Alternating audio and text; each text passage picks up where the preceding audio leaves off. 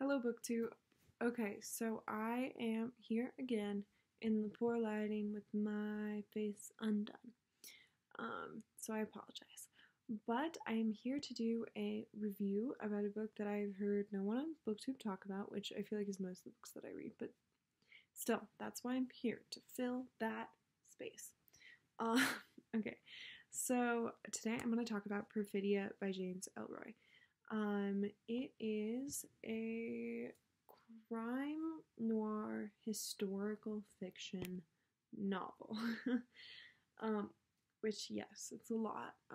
It takes place on the day of Pearl Harbor, the day before actually, and it follows the LAPD, and it all takes place in LA, and it's all very LA, and they talk about using different freeways and stuff, so it feels very like LA, you know? Um, I don't know if you know, but I know.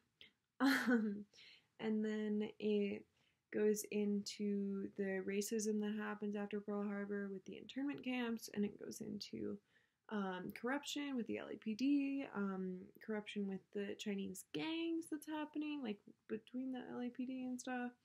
It goes into like communism and that scene. Yeah, so it covers a lot of topics, and I personally think it's too many. I feel like the book could have been 4 books, and he also writes a lot of series, so I'm like, honey, how and why do you fit that much stuff into one novel? Like, it felt crammed, in my opinion. I adore the style and the tone of the book. It feels so dark and gritty, and you really feel like you're in a noir movie. And I feel like this would make a fantastic movie. And LA Confidential was made into a movie. I haven't watched it yet, but I'm going to, even though it has Kevin Spacey, and honestly, like, fuck Kevin Spacey, but I'm going to watch it eventually.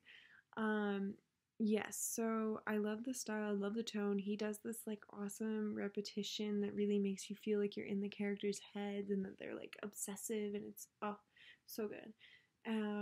Yes, so I love that. I don't like a couple things also.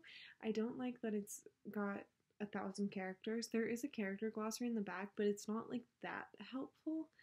Because sometimes it'll just say this character appears in The Big Nowhere, which is another one of his novels.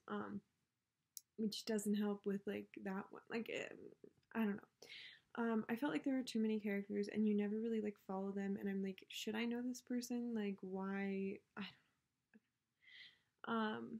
And I just can't help but forget about characters, and I feel bad because like, but whatever.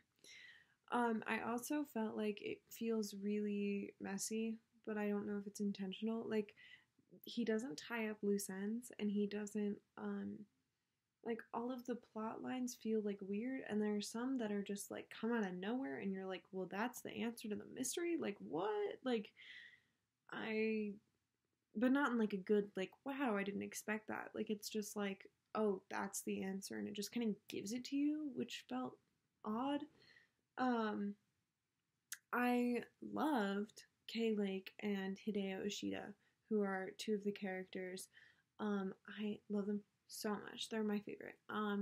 They are both really great. They both end up doing bad things also, but like they're really like kind of badass characters and kind of like the underdogs, I guess, of the story.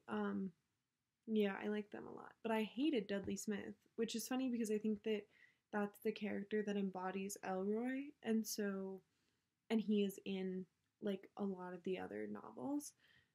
So I found it funny that I disliked him the most, but according to my teacher, he's better in the other books. So who knows? He's kind of racist and awful. So yeah, that's pretty much all I have to say. I made a little list that I was referring to. If I was looking over there, that's what I was doing. Um, but yeah, I also like, have you read any of Elroy's books? Should I start with a different one other than LA Confidential? That's just the one I've heard about the most, so I feel like it's probably the best. That just tends to happen, but like, not always. That's not true. Slaughterhouse-Five is not Vonnegut's best. Anyway, let me just bring Vonnegut into this. Yeah, that's my feelings about that.